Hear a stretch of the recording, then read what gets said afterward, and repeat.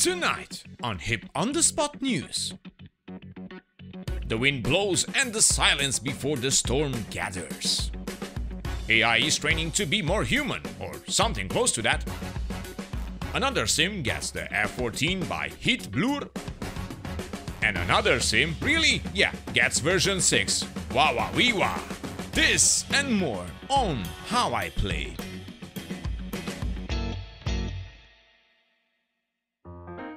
Hello virtual pilots, I'm Andre Celesti, and tonight we are going to take a look at the latest updates in DCS World. Once again, things are very quiet on the DCS front. The next open beta update is still waiting to be announced, at least at the time that we are recording this video. We did get some info from ED regarding their complete tight formation general flight model implementation and moving on with the development of loose formation behavior for the AI. Due to large turn radius for loose formation modes, wingmen must follow their own independent trajectories in order to position correctly on the leader. New algorithms are being developed to take both trajectories and pilot aircraft visibility conditions into account, similar to what real pilots must do to keep their lead aircraft always in sight. We got a graph that depicts a recording of the stab trim position during acceleration and deceleration. As increased power creates a nose-up pitching moment, the stab trim positions are not the same for acceleration at max and deceleration at idle, especially at low speeds, and requires more nose-down input.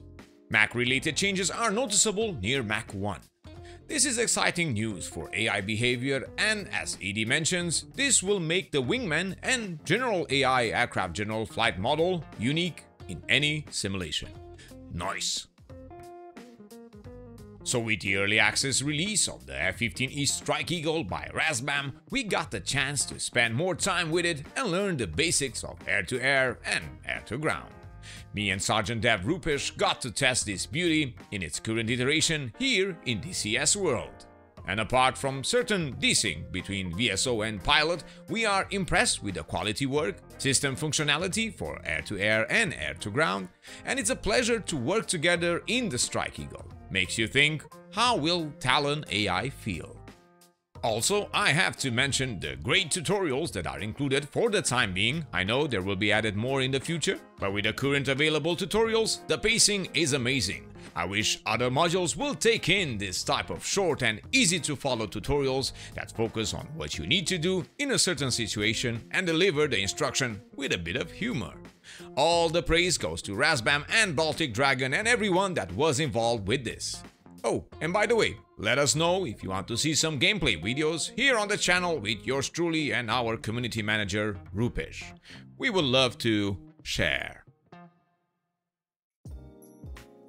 Also, please keep in mind that during the early access period, Razbam will be continuously adding and enhancing the capabilities and content of the aircraft, system, missions, and documentation. And we will keep our eyes peeled for the next improvements and additions for the Strike Eagle.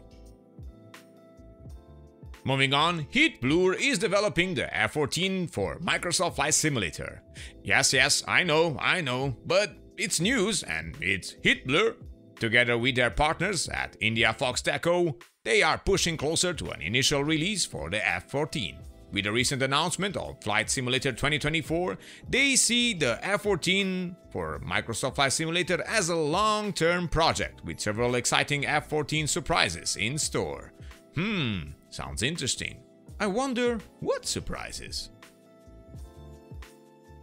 And if you are eager to get your hands on DCS modules, now is one of the best times, as most aircraft, terrains, modules and campaigns are on sales with huge 50% savings. Also, DCS is participating in the summer sale on Steam. The campaign ends on the 16th of July 2023. Moving on with news for our talented livery creators, ED is holding a B-17G livery contest in order to expand their livery offering with the DCS World War II Assets Pack. Using the official template, you can submit your creation and they will choose the top 10 liveries to be integrated into DCS World War II Assets Pack. Here are some requirements. The livery must be created using the official template. and must be based on historical liveries in use for the B-17G in the timeline of 1943 and 1945. The livery must be associated with one of the countries that the B-17G was used in. And if you do a specific livery with nose art and aircraft name, please also include a generic version with no nose art, aircraft name and numbers. This will give users more options in missions for both single player and multiplayer. So each entry should have 2 versions. More information is in the video description. The contest will run until the 30 August 2023, and the top 5 winners will receive a free copy of the DCS World War II Assets Pack or a module of their choice. The top 10 will have their liveries added to DCS, and the top winner, first place based on voting, will also receive 2 additional modules of their choice. Good luck to everyone, and we are looking forward to see your creations.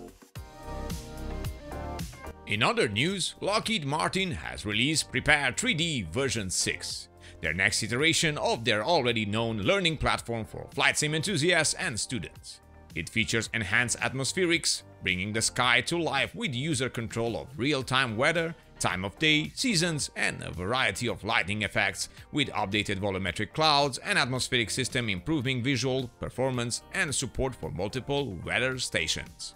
It features a realistic HDR lighting system that provides dynamic lighting and shadowing based on the time of day for virtual cockpit, terrain, clouds, and more.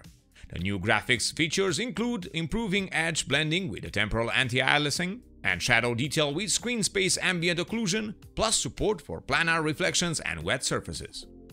As expected, the sim has a whole Earth VGS-84 model with over 24,000 airports, landmarks, coastline, lakes, rivers, roads, rails, parks, streams, and utility line based on vector data. I link the release notes in the video description if you are interested to see what is new with the version 6 of Prepare 3D. The sim offers the standard licenses as follows: Personal, Professional, and Professional Plus.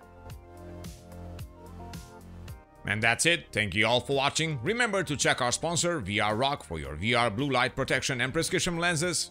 Many thanks to our Patreons that support our channel: Rhinox, Richard Burnside, Steven Adashtik, Pegasus24, Runan Bish, PVAK Malone, Crash, Santiago Ordonez, Hobo, Dieter Nussbaumer, Tony Prince, Mr. D, Ian Massak, Molt Jam, and Alex Pitts. Thank you guys for still being here today and supporting our channel. And for everyone else, feel free to use the thanks button here on YouTube, check our sponsor, and become a patron. Remember to leave us a like if you find the video informative, and subscribe to keep in touch with all the latest news on your favorite simulators and games. I am Andre Celesti, reminding you to fly safe, and I'll see you next time.